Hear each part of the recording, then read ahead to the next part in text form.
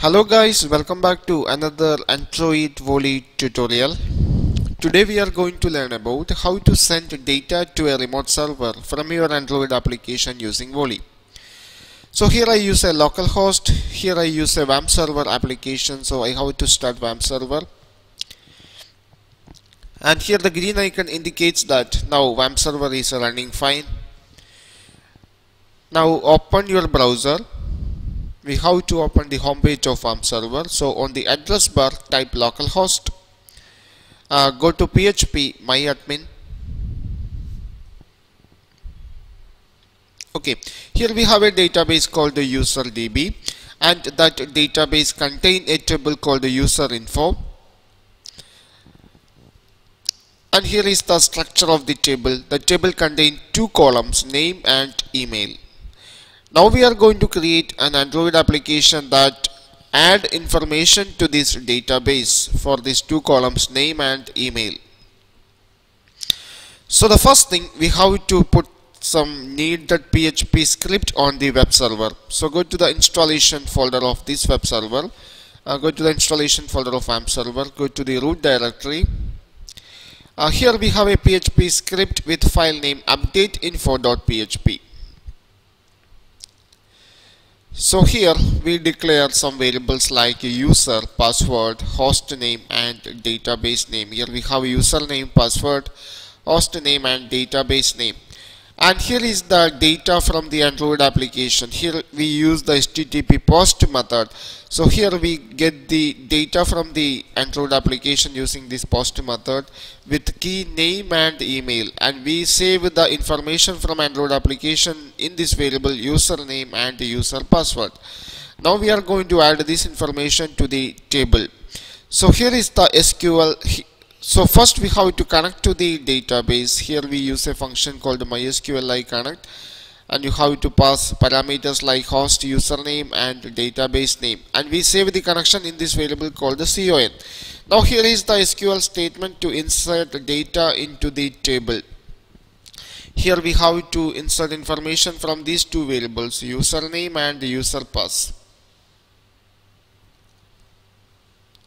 Okay. And finally, we execute the SQL statement using this function called MySQL query. You have to pass two parameter, connection and the SQL statement. And if it is returned true, data insertion success, otherwise data insertion failed. And finally, we close the MySQL connection. So this is the PHP script that we are going to use. So now the server and database is ready. Now open Android Studio and create a new Android Studio project and specify a project name. Here I name it as Data Insertion App. Data Insertion App. Now click Next. Now select an empty activity. Click Next. Click Next.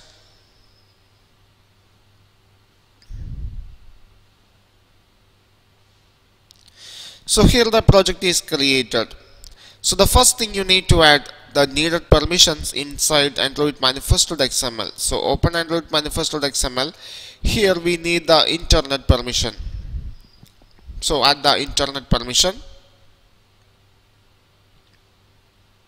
Okay. Now here we use the Volley library to send data to the server. So you need to add the needed dependency for using Volley. So open your Gradle script file and add the needed permission.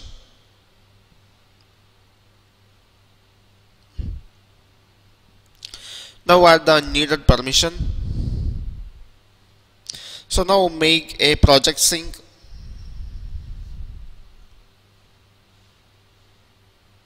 Okay, now the project sync finishes. Now we can create the GUI of the application. Okay, here I add two edit text for insert name and email, and there is a button also. So this is the edit text for insert name with ID name, and this is the edit text for adding email with ID email, and here is a button with ID PN. Okay, now go to main. Here is the layout. And now go to main activity.java. Here you need to create some variables. First create a variable for button. And now create variables for edit text, name and email. And now we can initialize these variables. First initialize the button variable. First typecast that one into button. Now find the view by id method r.id.bn. Now initialize the edit text variable. First one name. First typecast that one into edit text. Now find it r.id.name. Now email.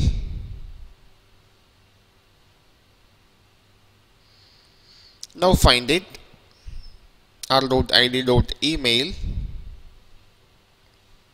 Okay. Now create a click listener for the button. So button.set on click listener.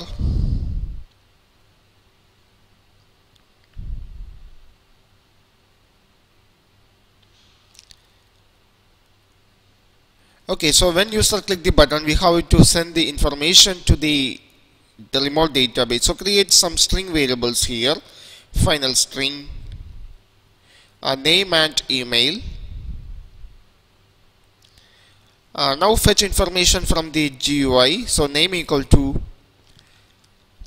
text view edit text name dot get text dot to string. Now get the email equal to email dot get text dot to string. Okay, now we save the information within these two variables, name and email. Now we can send this one to the remote server. So here we need to declare some more variables. Here I use a localhost. Here our PHP file name is updateinfo.php, and here I'm going to use Genymotion virtual device. So I have to identify the IP address of this computer. So ipconfig on your command prompt, and here is the IPv4 address. So now specify the URL. Create a variable called the string server URL. http colon. Now specify the IPv4 address.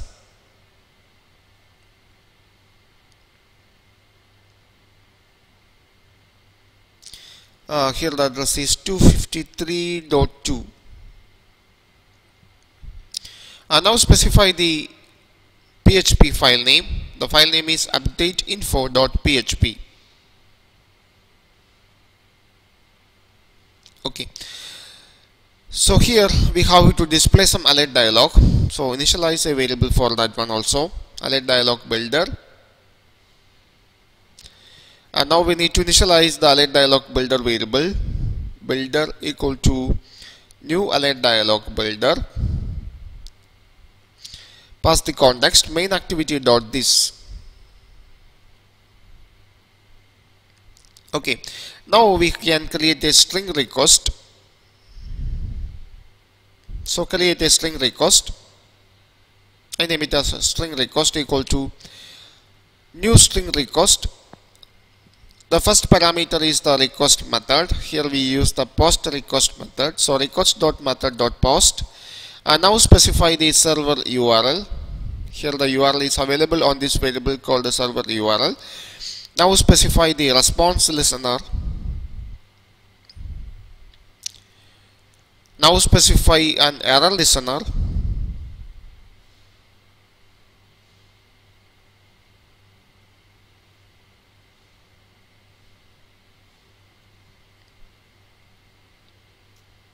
Okay, and now we have the response listener and error listener. So here we have to send some data to the server within this string request. So we have to override some other method called getParams. So here I am going to override one more method called getParams. This method has a map return type. So this will return some string value pair in the form of a hash map. So here we have to create a hash map variable. So create a variable map. Now specify the type of key value. Here both are strings. Now specify the variable name. I name it as params equal to new hash map. Okay, now we can put information to the map. So params dot put. First you have to specify the key, then you have to specify the value. So here the key is name. So we can check the PHP script. Here the keys are name and email. You have to use the same key name. Okay, now specify the value. Here the value available on this variable called name. Now specify the second data, params.put. Now specify the key, email. Now specify the data. It is available on this variable called email. And finally, we have to return params. We have to return that hash map. Okay, now we can handle the response. We get the server response on this method called onResponse. So here I am going to show you an alert dialog. So we have to initialize the builder parameter. So builder dot set title. The title is server response. Now set a message on the alert dialog. So builder dot set message response. Now display the response. Okay. Now specify a positive button for the alert dialog. Set positive button. Okay. Now specify the on-click listener for the button.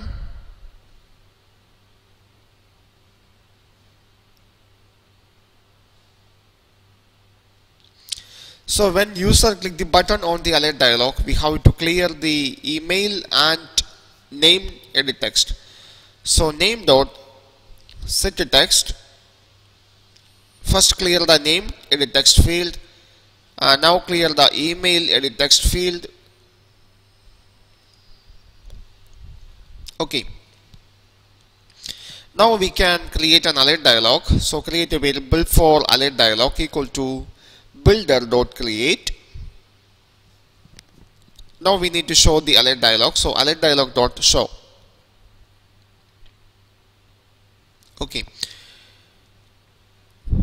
So now the string request is ready. Now we can add this one to the request queue. So here I am going to use a singleton class. So create a new class. Specify the class name as MySingleton.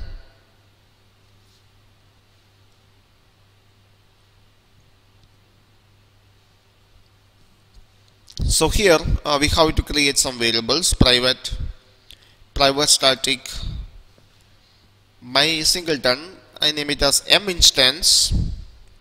Now create some variables for request queue. Private request queue. I name it as a request queue.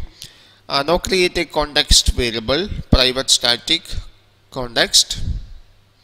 I name it as context mctx. Okay. Now here I am going to create a method that return a request queue. So public request queue, and the method name is get request queue. So first check some condition if the request queue variable is null or not. If request queue is null, we have to initialize the request queue. So request queue equal to volley dot new request queue and pass the context m context dot get application context, and finally return the request queue. Okay. Now here we need a constructor for this class. So private MySingleton. And for this constructor, we need one parameter. It is a context variable. So first, I'm going to initialize the context variable. Now initialize the request queue and call the method get request queue. Okay, and now I'm going to create a method that return an instance of this class. So public static is a synchronized method and the return type is MySingleton and method name is get instance.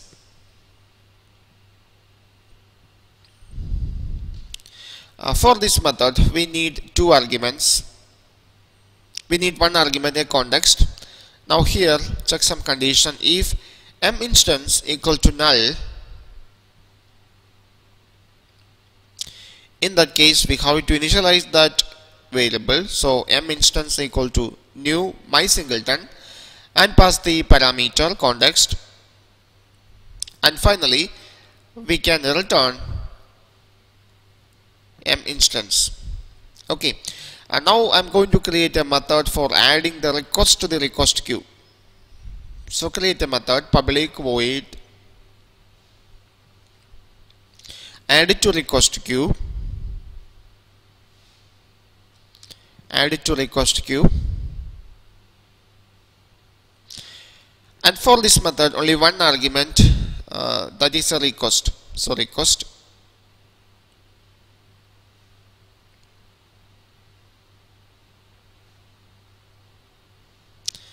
Okay, now we need to add the request to the request queue. So request queue dot add and pass the request. Okay, so now the singleton class is ready.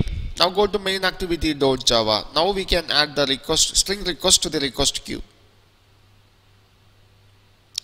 So MySingleton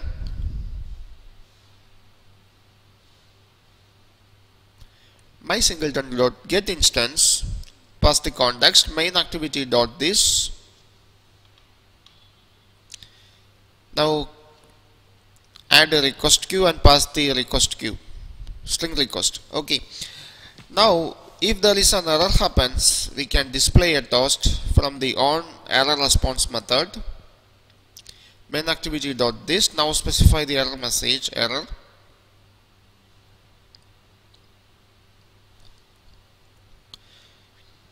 Now make it short. Now finally make the toast visible using show method.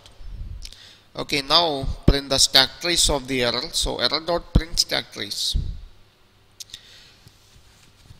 Okay, now we finish the coding. Now we can test it.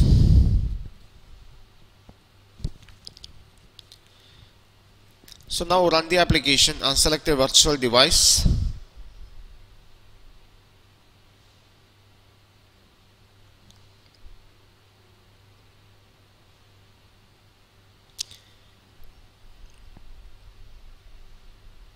Okay, now the application available on this virtual device. So before going to add the data, here is our database. Now currently there is no information available on the table. Now we are going to add some information. So here I am going to add some name and email. Put some name.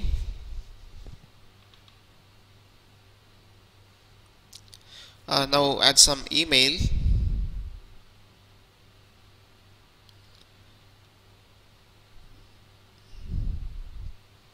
Okay, now submit the data. This is the response from server. The response is data insertion is success. Okay, so now we can check the table. So refresh the database. Here is the data inserted from the Android application. Okay, so now I'm going to add another data. So add a name. Now add some email address.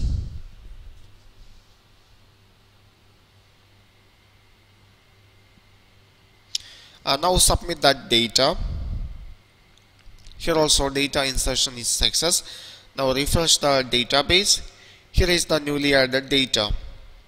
So this is how we insert data to a remote server from your Android application using Volley.